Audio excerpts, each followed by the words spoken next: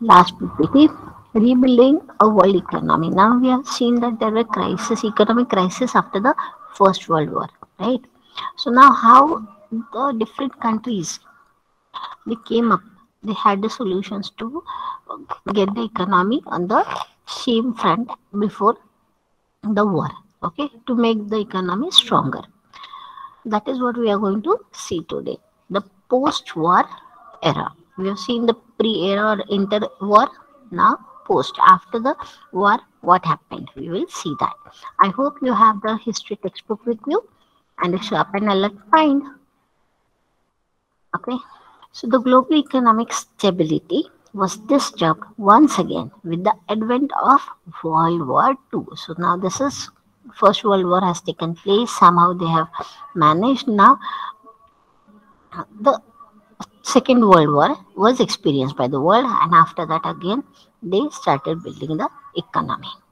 Now the US emerged a strong political, economical, and military power during this war. Now this war, Second World War, was fought only on land or like how? So now additionally what happened now US became strong politically, economically and military wise. Additionally, the Soviet Union, which was called as Russia, okay, or prior Russia, which was a combination of countries, then it split up. Okay, so the Soviet Union also rose in dominance. So not only America but even Russia was quite strong politically, economically, and on the military front. Okay, the post-war economy targeted two goals. One is economic stability and other is employment. They were giving up employment so that they can earn more, and that is how they can achieve economic stability. Okay, we studied about the mass production system introduced by Henry Ford. Do you think it would be of use if the producer goods were not consumed accordingly?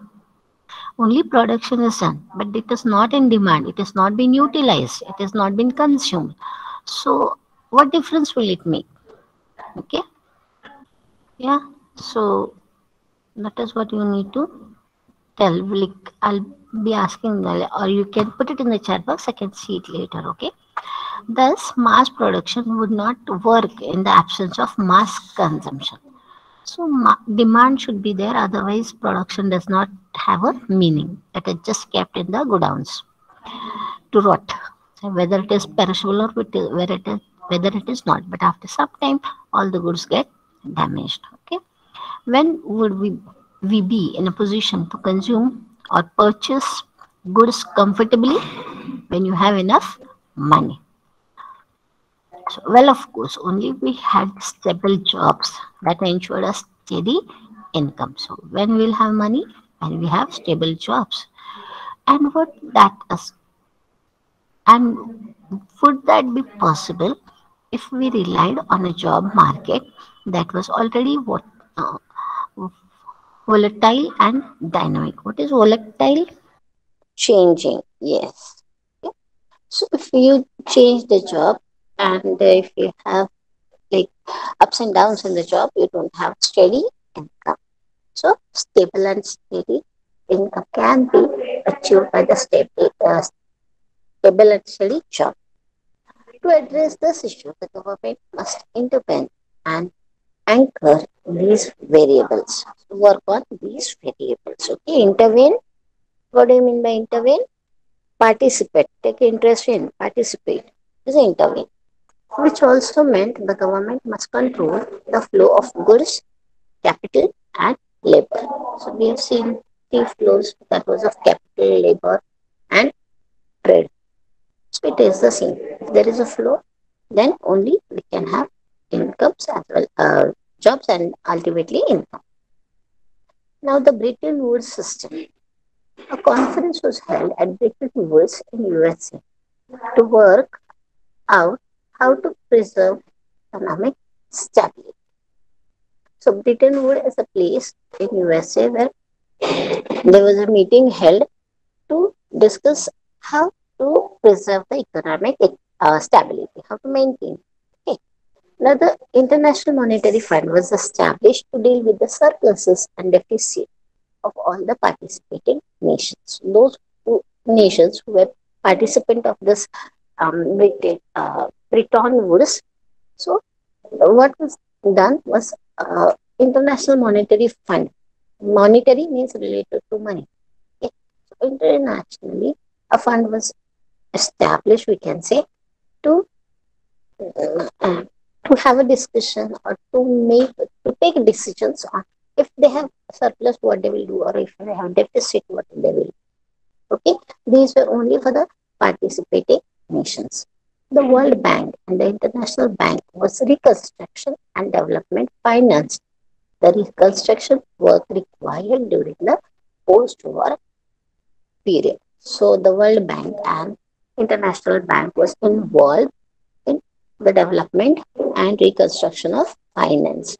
So that is what is to attain the stability of the economy after the Second World War. Okay, this economic system worked primarily on fixed exchange rates. There was a positive growth in the world trade, employment, and thus income became the written word. Milton Woods system was introduced. Okay, so what primarily means, and on the basic, what they kept the fixed rate of interest. Okay, but this seemed to be very positive. This came out to be as a positive solution to bring the economic stability. So this was known as this was a milestone in the developing of economy in different countries. The developing countries heavily invested in capital, technology, and industries in order to catch up with the developed countries. Now, those who were already developed, the Russian and American countries. Right? America and Russia was already developed countries. So, those who were in process of developing, what they did, they started investing more and more in capital, technology, and industries. They were building industries out of their country. Okay, to catch up with the developed countries. Now, crumbling economies. As the war came to an end, so did colonization. With the Second World War, okay, here I would like to know when did Second World War take place? Year in which it started, it ended. Second World War. It was from between 1939 to 1945. Okay, so after 1945, colonization in different countries like the British rule for India, it nearly started ending. Okay, but years of their rules had left the colonies rather crippled. Crippled? What do you mean by crippled here? With this context, okay, I don't want the dictionary meaning. Broken, yes. Like torn apart, yes. Ruined, correct. Demolished, yes. Damaged, okay, yes. So the colonial rules have exploited the countries from all the sides, from money, resources, and everything, right? So the economy there was crippled, we can say. Although the developing countries were free from the colonial rule, they were poverty stricken and lacked enough resources. As I said, that they were exploited with resources also. So they were left with very less resources as well as no money as such in their hands. Okay. The Briton Woods system could focus their attention towards these countries. As the larger economies like US and Japan rebuilt themselves and became self-sufficient. So they themselves became self-sufficient, US and Japan, whereas now the Bretton Woods system, they were working on the developing countries. They were helping these countries to be self-sufficient. Okay. Now the developing countries came together to form the Group of 77 to demand new international economic order. So here both the questions can come. One is NICO, full form of it. NIEO, sorry. NIEO, full form of it. And what do you understand by Group of Group 77 or G77, it is also called as. Okay. So this is important. We will be reading in the textbook also. Even you can read it at home if possible and mark it for 1 mark questions. Okay. This order would not allow would not only allow them to retain their hold over their natural resources but also gain access to global markets and fairer price. So this developing countries, what they did, they did not give the uh, ownership of natural resources. They kept it with them, and they also had a very good access with the global world. They can farm, like they can produce goods using the natural resources or the natural resources. They can extract by mining and all, and they can process it, and they can um, they, the products were open to the global market with fairer price, with fairer profit, we can say. In this manner, the developing economies could secure a pathway towards fast economic growth. So this is how everyone were at peace, trying to be at peace. Okay. In the 1960s, all was not well with the US. Their economy began to collapse as the dollar lost its place as the world's principal currency. So this also you need to remember. Okay, what happened with USA and how? Sorry, when? Okay. Consequently, so what were the consequences? So what was the effect of this? Consequently, the system of fixed exchange rates came to an end.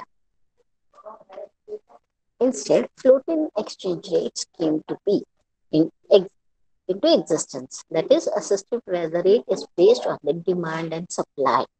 Okay. So now entirely what it was a stable exchange rate, right? So fine. You like whether the product is in demand or not, but we will purchase it at this particular price, fixed exchange rate.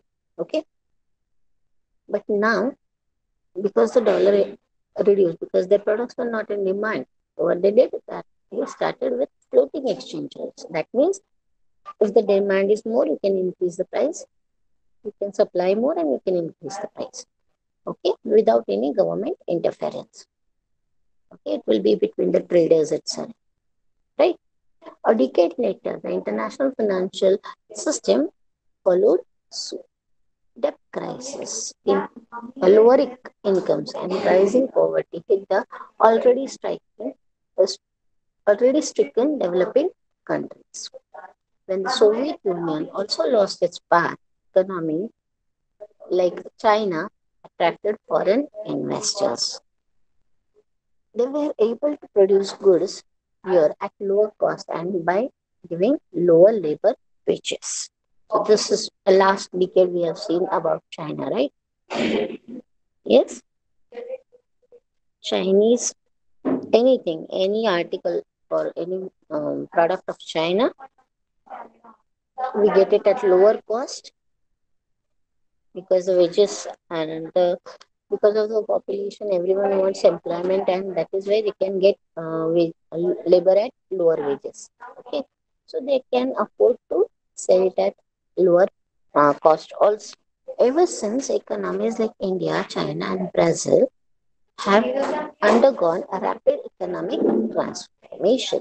So this is where they started changing their economy. So now you need to read from the beginning of page number 98 till the end of the page 101. Yeah, now rebuilding a world economy. Okay? Yeah. The Second World War broke out a mere 2 decades after the end of the First World War. It was fought between the Axis powers, mainly Nazi Germany, Japan, and Italy, and the Allies Britain, France, the Soviet Union, and the US. Now we had Allied power and the Central power in First World War. Now in Second World War, you need to understand what was the Axis power and the Allies power. Okay? The Allied power remains the same. You need to remember the Axis power. Okay? This may come for again 1 mark. Okay? So mark it there if you have the textbook. Okay? Or note it down somewhere. Yes, continue. Yeah. It was a war waged for 6 years on many fronts in many places, overhead, on sea, in the air. Once again, death and destruction was enormous. At least 60 million people, or about 3% of the world's 1939 population, are believed to have been killed, directly or indirectly, as a result of the war. Millions more were injured. Yes, Unlike in, continue. unlike in Continue. earlier wars, most of these deaths took place outside the battlefields. Many more civilians than soldiers died from war related causes. Vast parts of Europe and Asia were devastated, and several cities were destroyed by aerial A- bombardment or aerial aerial, bombardment. aerial bombardment or relentless ar- artillery attacks. Hmm? The war caused an immense amount of economic devastation and social disruption. Reconstruction promised to be long and difficult. Two crucial influences shaped post war reconstruction. The first was the US emergence as the dominant economic, political, and the military power in the Western world. The second was the dominance of the Soviet Union. It had made huge sacrifices to defeat Nazi Germany and transform itself from a backward agricultural country into a world power during the very years when the capitalist world was trapped in the Great Depression. Okay. Post-war settlements and Bretton Woods institutions. Economics and politicians drew two key lessons from interwar economic experiences. First, an industrial society based on mass production cannot be sustained without mass consumption. But to ensure mass consumption, there was a need for high and stable incomes. Incomes could not be stable if employment was unstable. The stable income also required steady, full employment. But markets alone could not guarantee full employment. Therefore, governments would have to step in to minimize fluctuations of price, output, and employment. Economic stability could be ensured only through the intervention of the government. The second lesson related to a country's economic links with the outside world. The goal of full employment could only be achieved if government had power to control flows of goods, capital, and labor. Thus, in brief, the main aim of the post-war international economic system was to preserve economic stability and full employment in the industrial world. Its framework was agreed upon at the United Nations Monetary and Financial Conference held in July 1944 at Bretton Woods in New Hampshire. Hampshire. Hampshire, Okay. USA. Okay. Continue.